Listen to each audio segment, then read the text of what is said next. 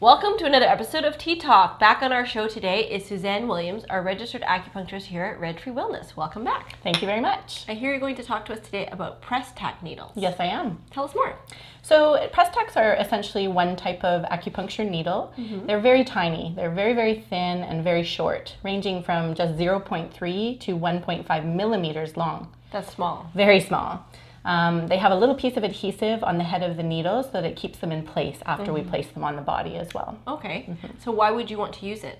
We typically use them for very small people, or we use them on small body parts like hands or ears. Oh, okay. Is there any other reason why someone would want to use that or have that in their treatment? Yeah, so typically there's a number of scenarios. So the first would be on children. They're small. They tend to be a little bit wiggly, so they don't necessarily want to sit still for a very long period of time with needles in. Sure. And is very gentle and a wonderfully effective way to use needles with children. We also use them for very needle-sensitive patients of any age. And they're so gentle that most people tell me that they don't even feel the needle going in. Right. It's so small. They're so small. Okay. And then the third and most common reason for me is to use it as a form of take-home acupuncture. So after an acupuncture or a Twayna treatment, I can place the Press Tacks on and the patient can leave the clinic with them on, and it kind of prolongs the effects of the treatment they just had. And more of a continuous treatment. Exactly. It continuously stimulates the acupoint. Great. So you're going to show us how it's done? I am. Great. So I'm going to show you some points that I might use if a patient is being treated for headaches. And I would put Press Tacks on after their acupuncture or their Twayna treatment. So this is a Press Tack that we use here in the clinic. I'll open it up and give you a look here. As you can see, it's very easy for me to keep safe and clean.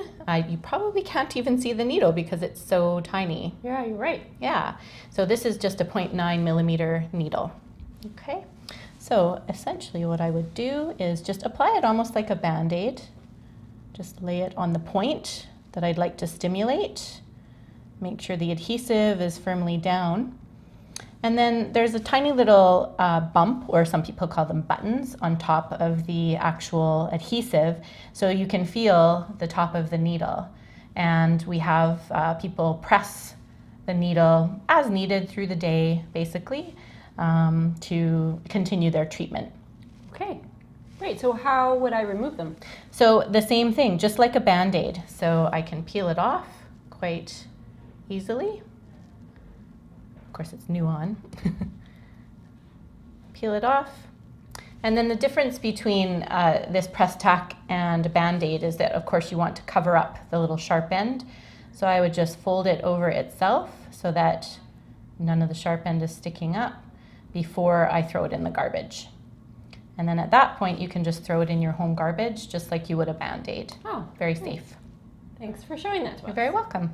That was really great. You're very welcome. How would you summarize everything for us then? So I would say the best thing about Press Tacks is they're very small and very gentle. So we can use them on small kids, we can use them on very needle-sensitive patients, and patients can even wear them home as a form of take-home acupuncture. Right. Oh, that's really great to know. So let us know if you'd like to help you with Press Tack needles. Book in with Suzanne Williams here at Regisrered Wellness. Also let us know what other topics you'd like to learn about, and we'll put them on the show. Thanks for being here. Thanks for having me.